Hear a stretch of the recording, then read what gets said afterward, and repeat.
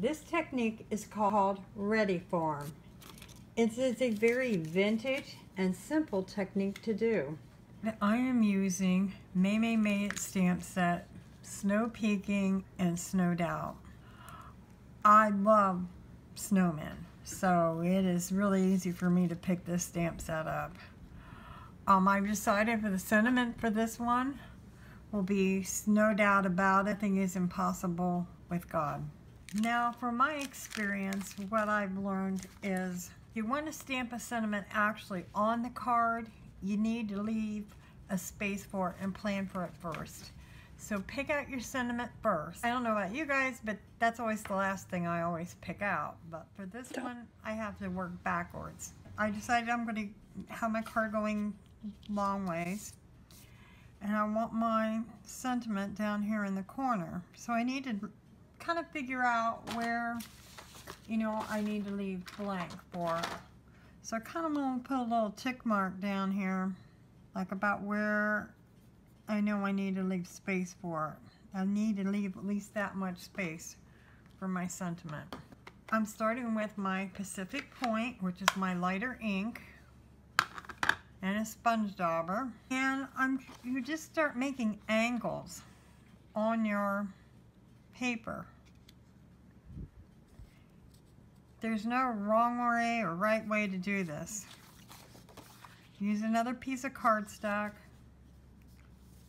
And sometimes, if you want to make sure that your stamp set goes completely on there, you could go and you could kind of, okay, I want to adjust it, or I can make it smaller. But for the most point, you just go with it. Now dab your sponge dauber and then always go in a circular motion to even the ink up on your scrap paper. When you do this every time you re-ink up. Now holding this tight with your left hand, go in circular motions across your paper. Lift your paper. See how it makes a nice design? Lift your paper and then lay it down on the other side.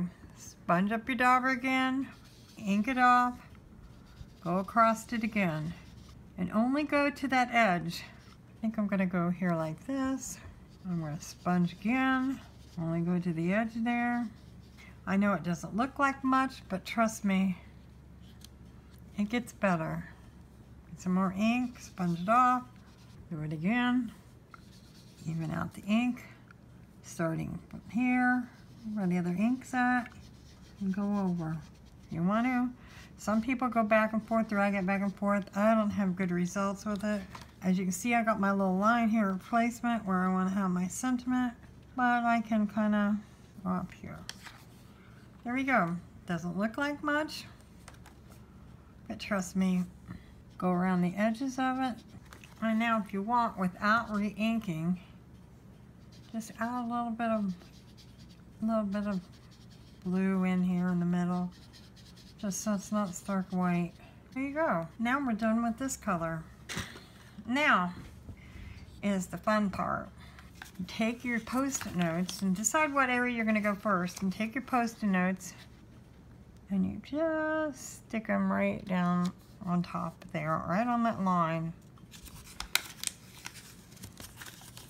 Take another one and post it right down there. Get it clear down to the line. Now if your post-it notes don't stick to your paper, that means your ink's too wet. So you'll just have to wait for it to dry. Now I'm using Dapper Denim. I think I'll use my little snowman. Let's just peeking his head over. I'm going to just wipe that off. And I'm going to bring in my stamping pad too. You just see I cover my stamping pad with paper because I don't want ink all over it. And I want him peeking out over. Press hard, especially where you're pressing onto the post-it note, because believe it or not, that little area will keep from stamping really good. And you want it stamped to the edge. And you take this off And there he is. And if he's not quite to the edge, I have a little trick that I use. Add to the edge. My nose didn't go all the way down. I'll go and fix him too. Put it back across it. There. Stamp snow peeking. I'm going to do a snowman across here. And you can kind of turn him too. That's what I'm going to do. And stamp pretty hard where his little mitten's at because it's on the post. I'm going to put my sentiment on before I get busy and forget about it. Sorry about this, folks. I just realized that you can't see what I've been doing. I'm going to stamp these letters just a little bit better. There they go. I'll put this in the center here. Really good because I'm not using a Misty and it will be almost impossible to redo this again. Alright. Okay, I think I'm going to do this area right here. Let's see. I've used a couple of these. Let's just put another, I think I might put another snowman on that. I think I'll use this other snowman with a little hat. I think he's cute. We stamp him down, press him really firm where the post-it note and the card root. Take him off and see what he looks like. There we go. But see, we have some open spots here, but we're not going to worry about that right now. We'll come back to that. I want to get all my snowmen placed first. Put the post-it notes back down again. On the edges. There. Across here. And I need another one. Or across here.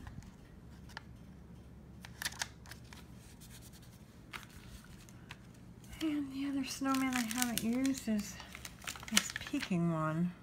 Don't run him upside down. I think I'll place him like that.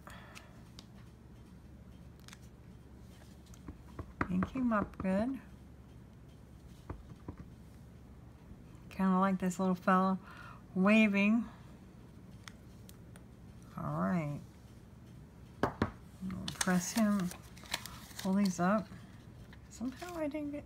Oh yeah, I did get his hat there. Well, we're going to add a little bit marker there. Just didn't look like I got his hat there, but I guess I did. There we go. It's coming around. Now for our last one.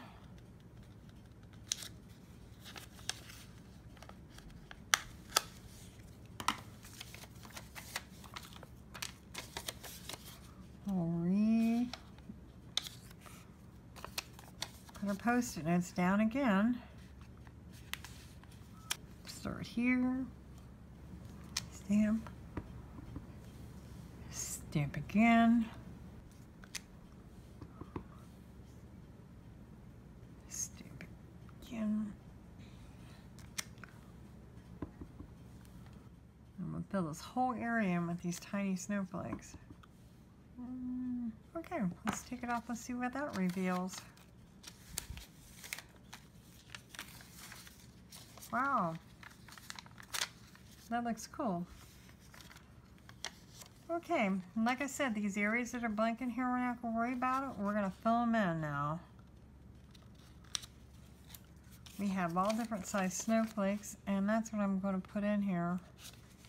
The other different snowflakes that we have. I think I'll put in this little tiny one. Get a different stamp this. Stamp it off. Look like he's got a few falling off down here too. We'll have one coming off the page here. I think I kind of missed. There we go. Pull it off. See how that changes everything?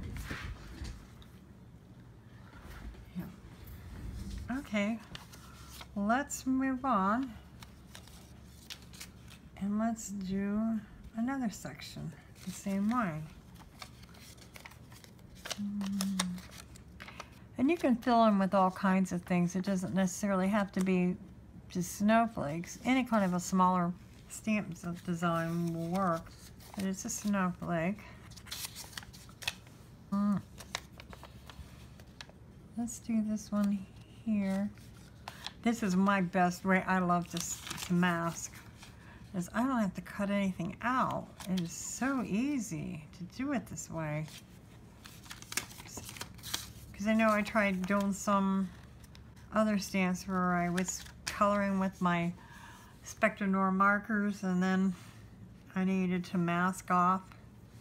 And it's like, oh, I just don't like all the cutting out. And so let's see, let's try this little guy.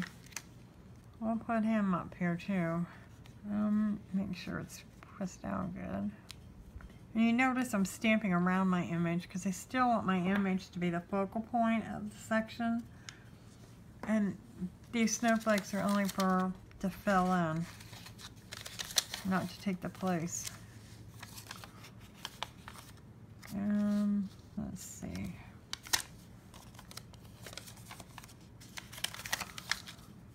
Okay, let's try another snowman or snowflake stamp. We didn't use this one. This one's pretty. This one's one of my favorite ones. There we go. I'll pull this one off, see what it looks like. Looks good. I'm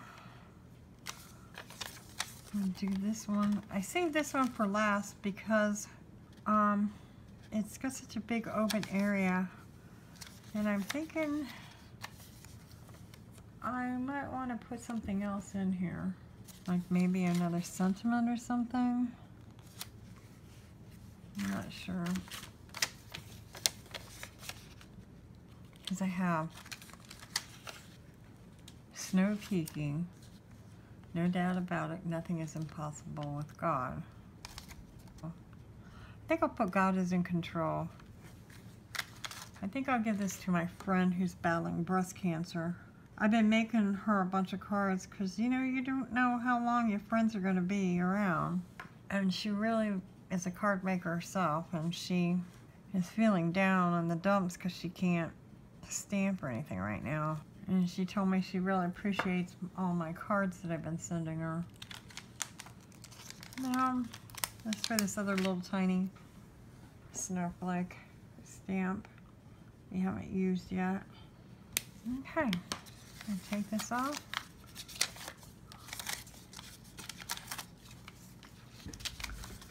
And there's a card almost completely finished. I know I said we were done with that one sponge dauber, but I feel it's a little too bright right in here with the white. And so I'm going to try this again. If there's any ink, yeah, there's ink left on it. I just kind of want to soften it a little there. I think that does it. There you go. All you need to do is pop it up on some Dapper Denim. I also have another one that I did using just a little variation of the where I used the ugly sweater. Mimi's ugly sweater stamp set. This is it's called the Ugly Sweater Weather, and I stamped the sweater on the cardstock using my Dapper Denim, the darker color, and then I masked off and did the same thing, made little areas on the sweater and then stamped it, and then I cut it out, and this is what I did.